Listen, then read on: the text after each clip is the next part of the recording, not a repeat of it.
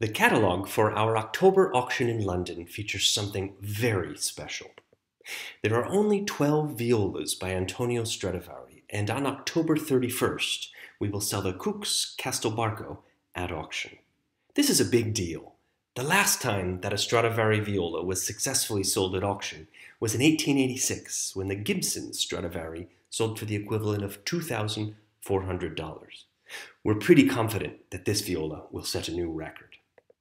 The Cook's Castelbarco is magnificent. It's exquisitely preserved with pristine edges in undisturbed varnish. At 40.7 centimeters, that's just a little over 16 inches, it's the perfect size for most players. And there's a special history to this viola as well. It was originally made by Stradivari as a viola d'amore, but a very unusual d'amore, one that had viola-shaped corners, viola-shaped edges, and viola sound holes. And in fact, it looked much more like a traditional viola than a d'amore. It was built on Stradivari's contralto viola form, the same form on which he built 9 of the surviving violas. The Arquinto, the MacDonald, the Gibson, the Paganini, these were all made on the same form as the Cook's. And if you overlay that form onto the Cook's, you can see the outline is a perfect match.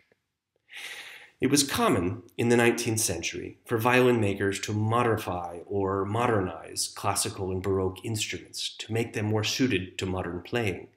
And that's what happened when the French violin maker and dealer Jean-Baptiste Vuillaume converted this instrument in the mid-19th century. Vuillaume removed Stradivari's original 12-string d'amore head and replaced it with a traditional head made by Nicolò Amati. He also made a new arched back to replace the original flat back of the d'amore. The original 12-string head was donated to the Paris Conservatoire by Vuillaume and is now preserved in the collection of the Musée de la Musique in Paris. Earlier this month, I had the privilege of reuniting the Cook's with its original head. It was astonishing to see how much varnish remains on this instrument. One of the reasons why this viola is so well preserved is that it was unplayed for the first 130 years of its life. Here's a letter from Stradivari's son Paolo, written to the violin maker G.B. Guadagnini in 1775, nearly 40 years after Stradivari died. In it, Paolo refers to the instrument as bellissima and perfettissima, beautiful and most perfect, and Paolo refuses to sell it. And here, in 1804, the violin collector Count Cozio writes to Stradivari's grandson and says, "Do you still have that excellent condition viola d'amore made by your grandfather?" I've published the full history of this instrument in an article I wrote for our Carteggio last month.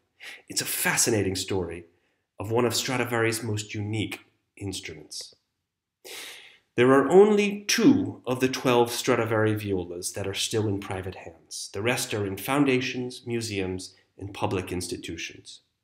It's a historic moment that a viola like this comes for sale, and we're honored to be selling it. The bidding will start at £500,000. There are many other interesting lots in the London sale as well. This violin by Vuillaume is an excellent sounding example, made in around 1840. Lot 27 is a violin by Nicolò Gagliano with a stunning back made on his broad model in around 1750. Lot 26 is a violin by Leandro Bisiach, and Lot 25 is by Bisiach's contemporary, Riccardo Antoniazzi. There are 2 interesting contemporary violas, one by Stefan van Beyer and another by Frédéric Chaudier. There are 2 viola bows, one by Christian Wilhelm Knopf and another by Jacob Eury. There is a superb gold and tortoiseshell mounted violin bow by Eugene Sartory. It's an exciting sale, and we look forward to seeing you at the viewings.